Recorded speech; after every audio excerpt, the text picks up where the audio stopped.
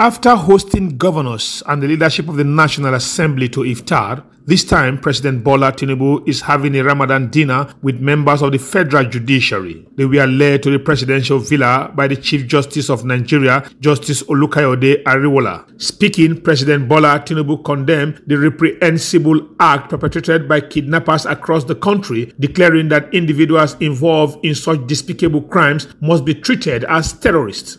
Kidnappers are terrorists and don't rule against us.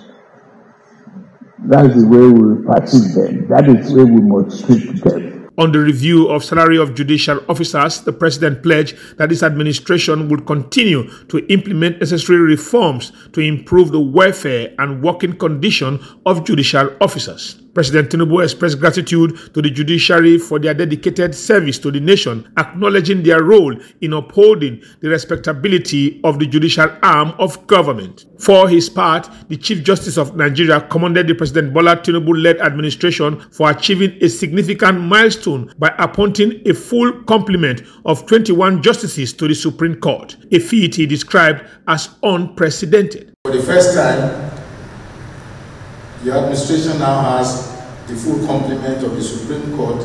We are 21 justices now. The Minister of Justice and Attorney General of the Federation, Lateef Fagbemi, expressed gratitude to President Tinubu for forwarding the executive bill titled Judicial Office Holders Salary and Allowances Bill 2024 to the National Assembly, highlighting the stagnant state of judges' salary and a monument since 2007. Fagbemi commended the president's courage, determination, and compassion in taking decisive action.